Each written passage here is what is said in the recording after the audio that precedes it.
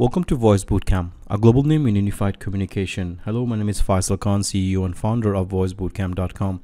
In this series of do-it-yourself self-study kit for Cisco UCCE troubleshooting standard kit, I'm going to talk about how to customize Cisco real-time monitoring tool, or RTMT, to troubleshoot UCCE.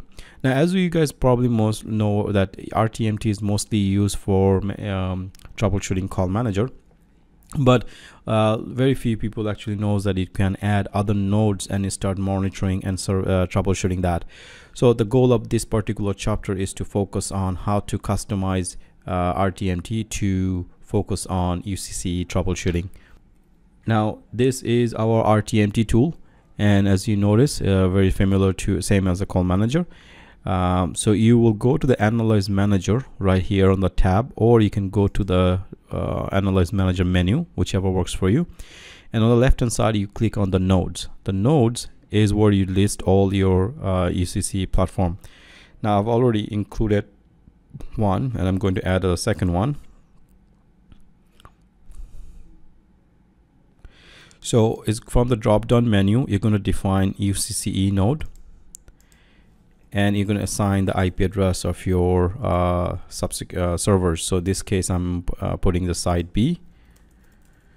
Make sure the username is Windows username, administrator, or whatever the user account that you want to use.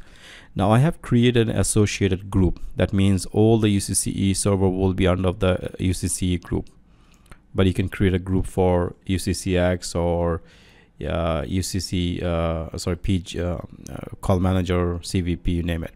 So as you can see, I got two of these nodes. I will go ahead and add other node as well.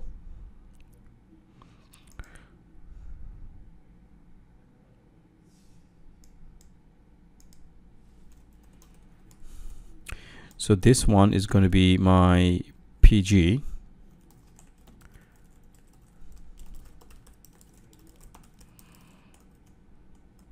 PGA.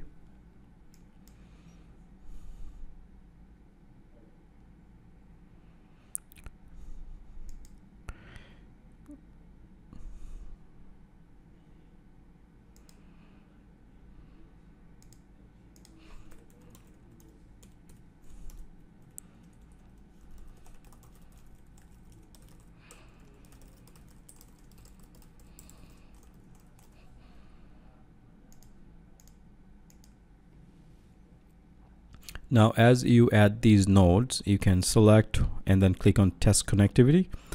And if everything is configured or running on the back end, it should be successfully tested, or at least the connectivity should be successful. As you can see, the connection was successful. So you want to do that for every server that you add. Okay, so there is a problem with PG1A or PGA server. So we will double check that in a minute. So I'm going to go and add try the site B or PGB. So PGB node is also not reachable. No problem. I will go ahead and add 3 more servers before I go and troubleshoot those 2 problems. Okay, so the next server will be my admin server. So in this case, 53 pod 1 and username and password. So this is my admin, so AW, HDS, and PG3.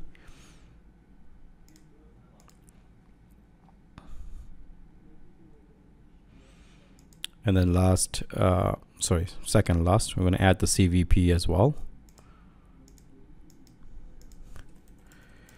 65, 53, same thing, same username and password.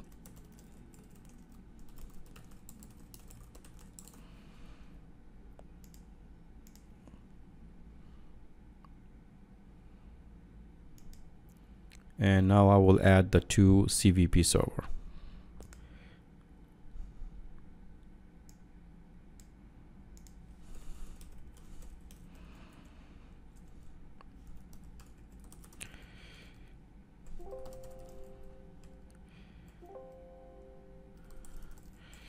CVP server, I believe you have to put WSM admin and the password.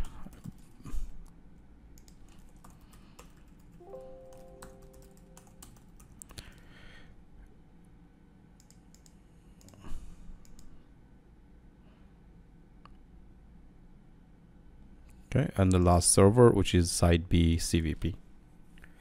Again, it may not, the username password may not be correct, but I will double check that. WSM admin and the password.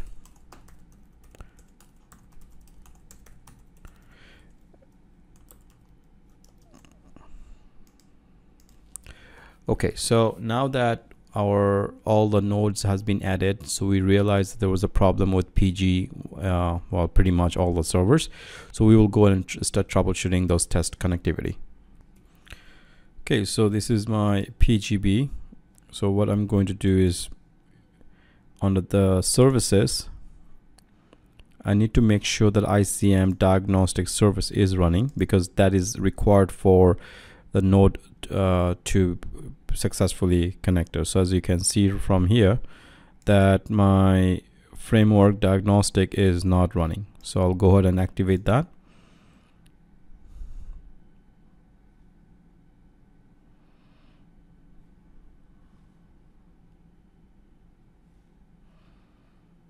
Okay, so now if you go back here and select the 55, for example, click on test connectivity and let's see what happened.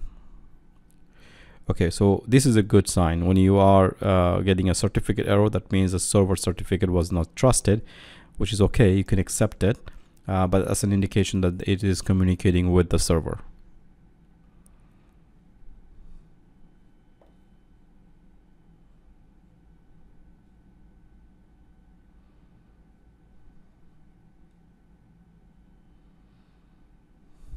Okay, successful. Now once each and one of these has been added, so I'm going to try the CVP just for trying out since I'm here. Okay, CVP is also working fine.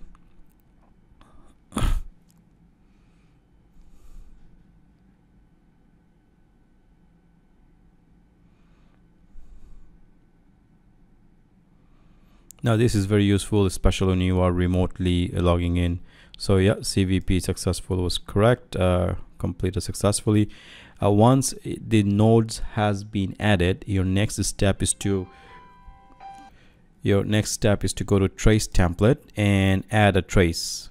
So what I'm going to do here is I'm going to add a new trace. So from my UCCE, and then I can choose what traces I want. So let's say I want to create a trace template for all a router process, RTR process. So what I'll do, I will select that and look for router RTR. Okay, collect traces for that RTR only. So collect RTR router RTR process trace rather. Okay, so I have created one trace collection. I can click on save. Invalid, okay, no space, I believe, in the name. So now I have a template created. I can create another template. For example, I want to collect CVP. And what I want to do here is CVP, let's say, I don't know, SIP related messages. So I want to collect CVP SIP trace. Okay. Now once that is configured, you will go and say collect traces now.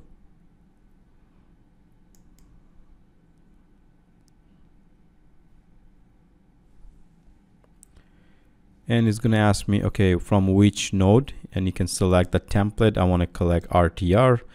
I want to collect from yesterday till today, let's say, and you click on, or you can go by node. So let's say I want to collect from the site A for now. Okay, so let's collect that. It's going to go and pull information from the server.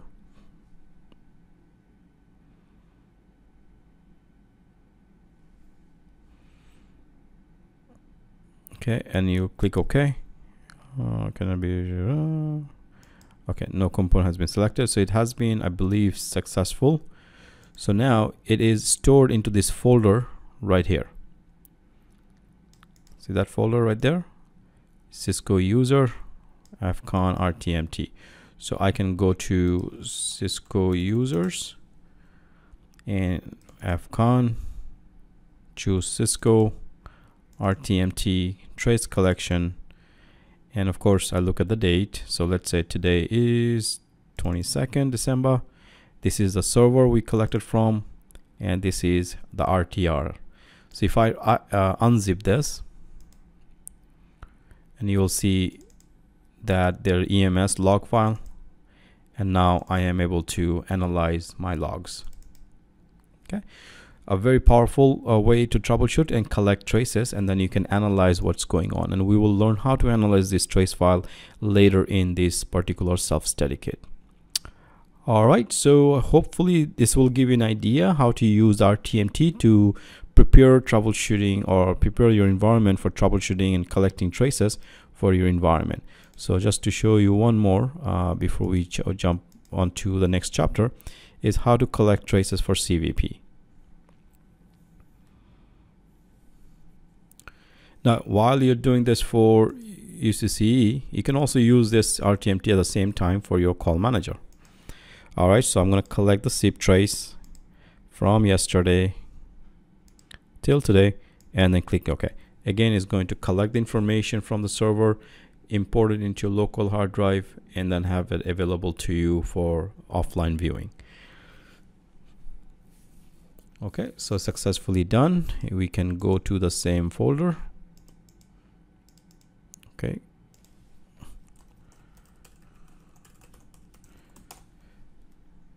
All right, fcon Cisco RTMT trace. Now, of course, it gives you a little bit more. So you're going to look at the most up-to-date one. This is 39, and it's from the server 52, which is my CVP logs. And you'll see the same log that is also available on the CVP server. So instead of logging into each server individually, you can use this tool from your laptop to collect traces from all the devices that you have, as opposed to individually go to each devices and log in and check the logs. This is useful, of course, if you're remote and you do not want to give users direct access to those servers. So if I want to open this log file, it tells me any error that I might have, and then I will take the necessary action and troubleshoot it. All right, so that's it for this particular video. Hopefully you found it useful. I will see you in the next